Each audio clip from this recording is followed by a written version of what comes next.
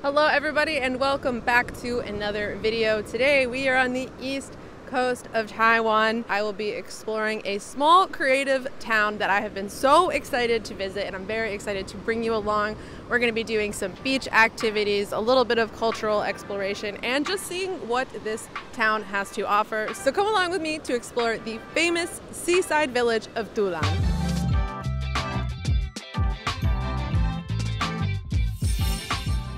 The best way to get to Dulan if you're going by public transit is to take the train to Taidong Station. I took the train from Taipei, and the ride is one of the most beautiful in Taiwan, in my opinion, passing by Yilan, Hualien, and even the famous Qing Shui Cliffs. If you take any train ride in Taiwan, it's gotta be this one. Also, upon arrival at Taidong Station, don't forget to collect the stamp at the station, and then for the final leg of the trip, we'll need to catch a bus. Alright, so we have made it to Taidong. Finally, oh my gosh. The journey is almost over, and if I remember correctly, the shuttle we should get will be over here for 8103. It's actually extremely convenient that they have this bus area because, you know, you can just like walk out of the station and all of the buses are quite organized. So I have found mine for Dulan.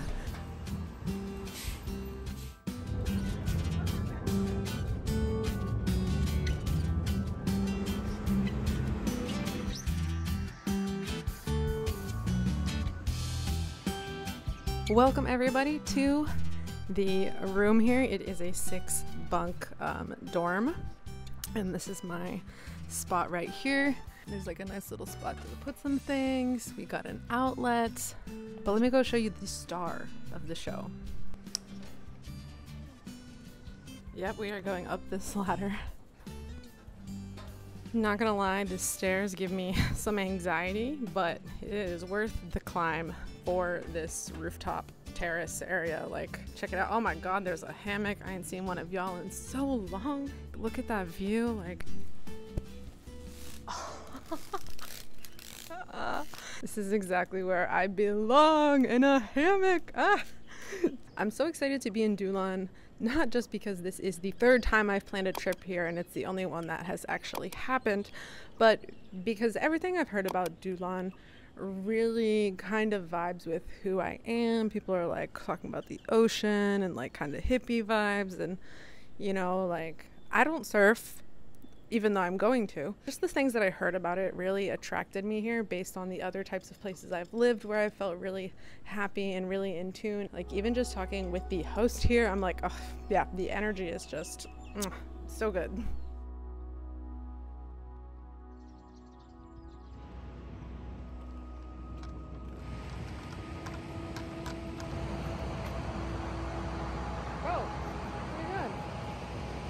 Apparently I have a dog now. Bye! My first impression of the beach here is, well, first of all, I've been to the East Coast, so I know that all of the beaches on the East Coast are absolutely gorgeous. And I also very well know that the ocean here, as beautiful as it is, may kill me. I gotta say though, the sand is like extremely soft right here. The views are just amazing, and like, I feel this whole energy just like re-entering my body that I kind of lost in Taipei. Yes, I had tons of fun in Taipei, but there's like this like natural energy that comes to me from the environment here and the people, and like, oh, I cannot wait. I'm so excited for the next following days and to take you along the journey. And while I am fearful to swim in this water, I'm gonna give it a go at surfing, so stick around for that. As the sun fell in the west, the clouds over the mountains shined the brightest colors. It was so gorgeous, it felt like a welcome gift from Dulan. And speaking of welcomes, our host invited everyone from our hostel for dinner. And as someone who's lived in Taiwan for a while, there's something so satisfying about watching other travelers here discover Taiwanese foods. The next morning, I introduced my friend Electra to her very first Taiwanese breakfast. And that of course meant dan bing, and my personal favorite, lo bo gao. So good. Oh, yay, she likes it. 好吃吗？好吃，好吃。And afterwards, we spent a little bit of time wandering around the town of Dulan before visiting one of the main attractions. Welcome to the old sugar factory here in Dulan. I read about this so many times, so obviously I had to stop by to check it out and learn more about it.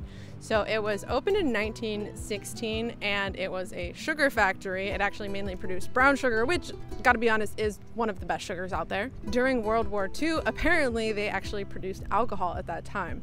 And then they went back to producing sugar until it was subsequently closed. But there's been a revival of it due to artists taking over the factory and the warehouses around it.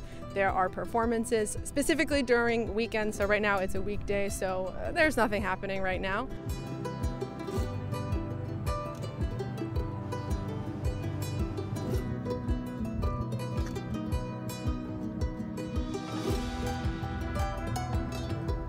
So we've spent some time wandering around the sugar factory, and my conclusion is unless you come out here on a weekend, it's probably not going to be too active.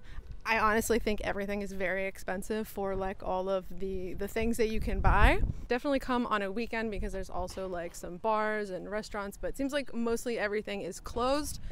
But right now, to me, honestly, this is the coolest thing here. If you've seen my Jimin videos, you know that I live for this stuff.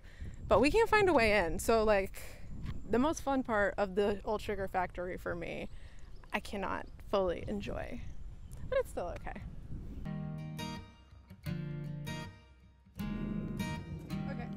Okay. After a somewhat visit to the sugar factory, the next thing on our to-do list made up for it with a visit to the Amis resting place for a midday meal. There's no menu, but you get served a set of dishes, and the owner shared with us the cultural traditions around the Amis people, one of them being that they use their hands to eat. If you consider yourself a foodie, this place is a must visit. But be sure to make reservations ahead of time.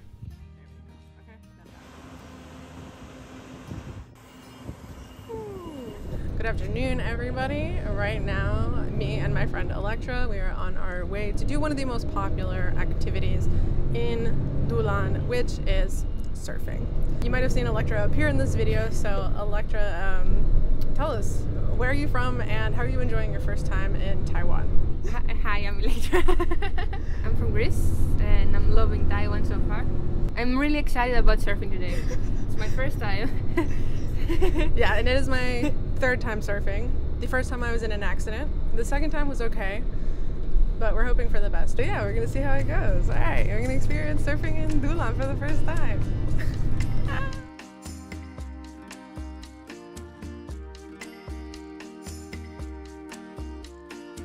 Hi everyone, I'm Bebe. I've been surfing over 20 years and I do surf lesson over 10 years now. And I do have a surf shop at the Taiwan Donghe, nearby the main road. What of my passion from the beginning, I was a competitor.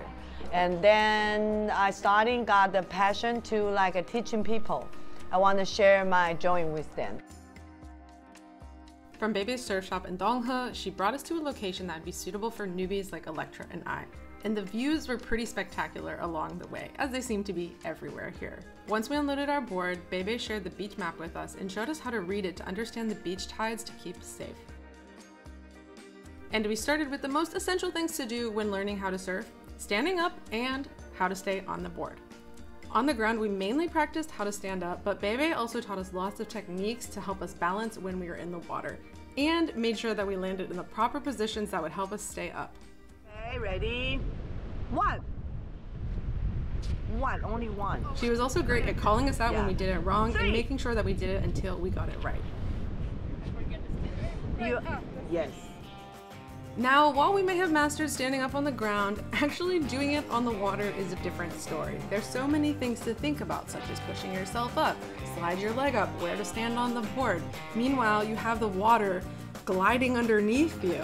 So while Electra and I had plenty of wipeouts after drilling over and over and over and over, we had plenty of successes as well. And for me personally, I think for the first time, I feel I really learned how to surf and flowed with it, even if only a little bit. Not to mention, Bebe is the best cheerleader and the best critic. Her attitude encouraged us to learn fast, and I'm so glad that we went with her as our surf coach. Another thing that's pretty incredible about surfing here is the view of the mountains. I see why, aside from the waves, surfers love this place.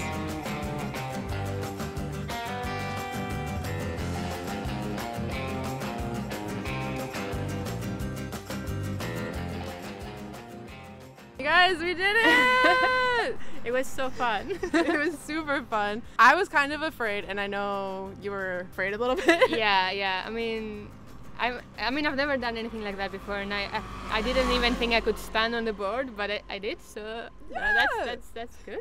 We stood on the board multiple times, and I definitely think Bebe is a great instructor. Like every single time she's like, you did this wrong, you did this wrong. Yeah. But with that said, Bebe is also so supportive. So when you're doing it right, she's like cheering you on, and you're like, oh my God, I'm doing a good job.